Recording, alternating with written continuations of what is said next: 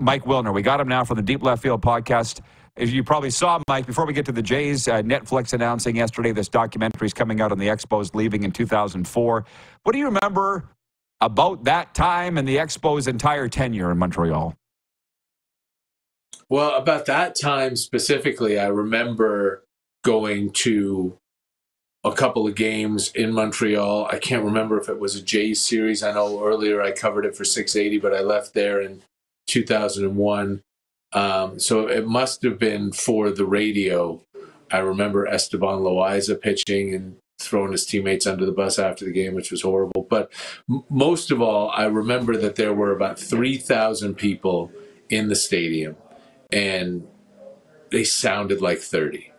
Like, they were loud. Everyone would grab the chair beside them and start pounding it because it was empty. They made noise. They got excited. And I remember thinking, wow, there are 3,000 people here in this stadium, and they are louder than 15,000, 18,000 people at the Dome, which is what the crowds that we used to get at home were like. So that's the biggest impact that Montreal made on me in its late stages, for sure. The biggest Montreal memory I have, though, obviously, would be in 2018, in spring training, when Vladimir Guerrero Jr. hit that walk-off home run with 2 out in the ninth to break up the 0-0 game, and it was just so magical and such an incredible moment. And I did that game with Elliot Price on the radio, who had called so many Expos games over the years, and he was in tears when it was done. It was just that's my most incredible memory of the Big O, and the Expos weren't even there. Yeah, I'm eager to watch this documentary. Are you? Yeah, it absolutely. I'm all for any Expos stuff. I love those teams in the 70s. I told the story, I can't remember to who, a couple of days ago, or I think it was on my podcast on Deep Left Field last week, when we had a mailbag and somebody asked about my favorite Expo memory. And I remember that the day I was in grade 5, the day I got my braces off, I was 11 years old, was Black Monday. And I remember leaving the orthodontist and not wanting to leave because the game was on, but I got on a bus to go home, and the driver of a TTC bus had the Expos game on the bus. So I sat up there and listened with him, and I heard that Rick Monday home run, and it was just heartbreaking. And 1994 was just heartbreaking. There was so much heartbreaking about the Montreal Expos, but that you can only have your heart broken if you're in love, right? So they were a really lovable and exciting team. Let me see those things. Give me a smile, Mike. What do you want to see? Money well spent. Those teeth are straight. They did a great job. Yeah, we got the braces off. Yeah, they look good. Yeah. Okay, and hey. My money well spent. You didn't come on here expecting probably to talk about all this, but I'll just ask you this lastly before we turn the page to the Blue Jays. Do you see Major League Baseball returning to Montreal in a permanent, full-time capacity? I'd love to. I really would love for that to happen. I don't know. I hope so. I'll say that. I hope so. I believe that, once the Oakland situation gets sorted out, and who knows what the hell is going to happen there yet. I'm not buying for a second still that they're moving permanently to Las Vegas. Vegas doesn't want them. They don't even know where they're going to play next year. So I don't know what's going to happen there. I think ultimately a deal winds up being made and the team is sold and they stay in Oakland. But once they settle that situation, once they settle Tampa Bay, then they will look to expand. Will they expand to Montreal? I mean, I hope so. I really do. I think that they might be a little more interested in going west, maybe to Vegas if Oakland falls through, or to Portland, and maybe to going somewhere in either Tennessee or North Carolina. But I really, really do hope that Montreal's in there. to the Blue Jays. Our audience is not that optimistic. We had a poll yesterday. Where do you expect them to finish? And the majority voted fourth or fifth in the American League East. Is that apathy reach the people you're talking to, or is that just our viewers? I don't know if it's apathy. I think, Fangraph says the Blue Jays are going to finish fourth in the AL East. It's difficult to look at this offseason and say that they've done what they wanted to do, that they've improved in any sort of significant way. But very, very rarely does a team with excellent pitching and defense miss the playoffs, one, and not make a decent run, two. The Blue Jays were an anomaly last year when they won 89 games, made the playoffs in the last spot, and went out so quickly in the first round despite leading the league in pitching and defense. And I don't think that's going to happen again. The question for me is, can they keep the pitching healthy? If they can, they're going to be very, very good. They really are. They're as frustrating and as disappointing and as awful as last year was, we forget that they won 89 games. That's one fewer game than the team that won the World Series. Texas won 90. The Blue Jays didn't win a game in the playoffs, but neither did Baltimore and neither did Tampa Bay. I really believe in the internal improvements. I mean, I saw Vladimir Guerrero Jr. this week. He looks incredible. Alek Manoah looks like he's dropped 50 pounds, and he's in incredible shape. And he looks like himself, and he's got his old demeanor about him, which is wonderful. I'm expecting a better season from Dalton Varsho. I think that Justin Turner really, really, really does help this team. I think they were intentional in bringing a guy like Turner over to sort of teach these guys how to meet the moment. What stands out incredibly for me about Justin Turner is that he's got a career OPS of 8. I might get this backwards, but I think it's a career regular season OPS of 829, and in the playoffs it's 830.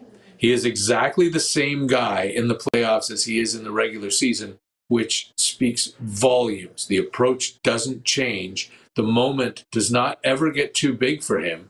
And that's something that a lot of these Blue Jays could stand to learn. Not just in the playoffs, but, how many times last year did we see everybody coming up to the plate in all these 2-1, 3-2, 1-0 games, thinking they've got to be the one to be the hero. Turner's approach, if he can teach them that, would help tons, I think. I think this is going to be a really good team this year, but at the same time, I don't think there's any way for them to generate any buzz until they start going out and winning. By the way, way back at the start of this, the term apathy was the wrong term for me. Pessimism, maybe, but no, they do care. They just don't expect them to do too well. So just to clarify on that, you're right. It was not the proper term. The last thing you want is apathy. Yeah. Yeah. When the fans are apathetic, you're done. Yeah. Yeah, exactly. Hyun Jin Ryu, what's his legacy in Toronto in your mind? I mean, he's the guy who flipped the switch on the team, right? They lost 95 games in 2019, and we weren't sure what sort of level of rebuild the Blue Jays were looking at. We were confident because Bo Bichette and Vladimir Guerrero Jr. and Kevin Biggio all made their major league debuts in 2019, that this wasn't going to be an Astros or Cubs type rebuild where they were going to be awful for a decade. But Ryu advanced things forward. He signed. He was the most coveted left-handed starter on the free agent market. The Blue Jays got him. They got him because they were willing to add a fourth year, and they got him by giving him the largest free agent contract they had ever given to any player in the history of the franchise. And that showed that they were willing to play with the big boys. And they had not showed that before.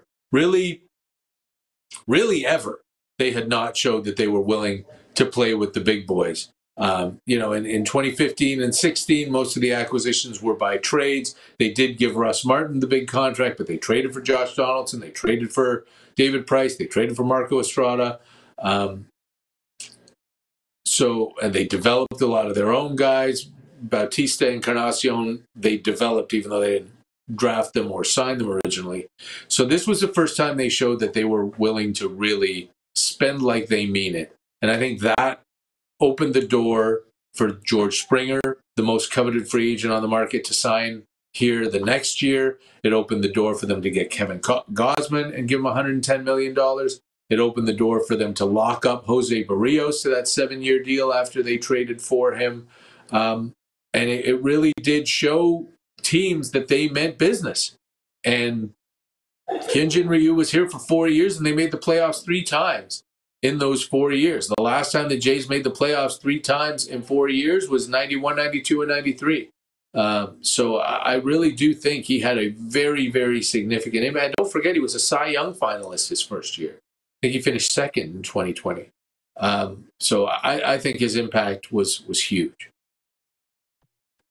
Mike, lastly, can you please tell our audience where they can find Deep Left Field and what you got going on here as we open spring training? Yeah, absolutely. You can find Deep Left Field wherever you get podcasts, whether you listen on Apple Podcasts or Spotify, or you can go to thestar.com and find it there. It's everywhere. Podcasts are wonderfully distributed, so just search Deep Left Field in your podcast platform, podcatcher.